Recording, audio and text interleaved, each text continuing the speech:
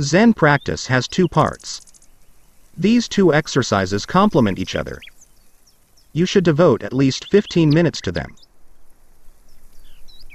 The first exercise is meditation, the ability of the psyche to pay attention to itself. Breathing is like a door that opens a mechanism that has previously been hidden. The exercise itself is not breathing. Breathing does not change at all, there are no delays. This is an exercise in attention.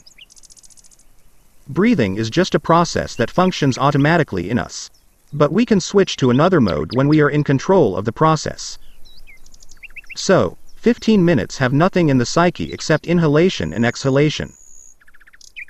Smooth, regular breathing, but conscious.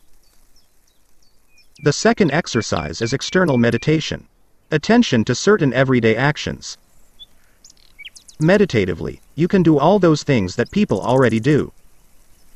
You can draw, write, run or just walk.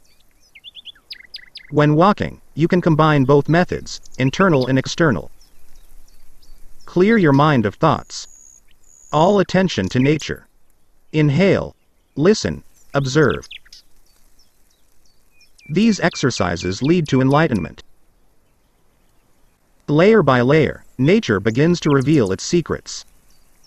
And there comes pleasure and peace.